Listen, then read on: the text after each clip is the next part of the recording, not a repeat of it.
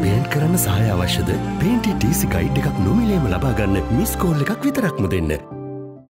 During his visit to Kandy, Chinese ambassador to Sri Lanka, Chi Hong, called on Chief Prelate of the Askariya chapter, Most Venerable Varakagoda Sri Gnanaratna Thera.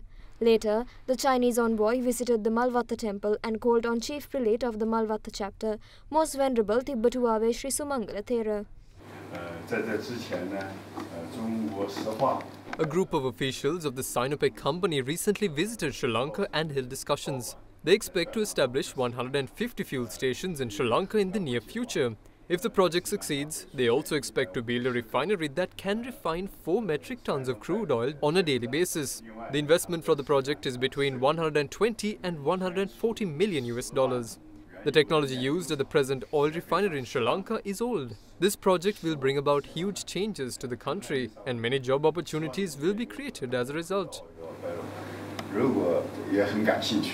Following the conclusion of his discussions with the Chief Prelate of Malvatta chapter, the Chinese envoy addressed the media present at the premises. Now the Sri Lanka is gradually resume normals. The urgent thing for Sri Lanka government how to attract international investors to come to Sri Lanka. So recently, the China merchant invest South Asia commercial and logistic center that will set a strong signal to the whole world. So this is a big event. I believe this refuel the station must be stay in Sri Lanka, but where? I don't know. I'm not very clear about that. This is just the company's activity. I don't know this. We're happy to see the companies between two countries enhance cooperations. They provide more supplies to the consumers.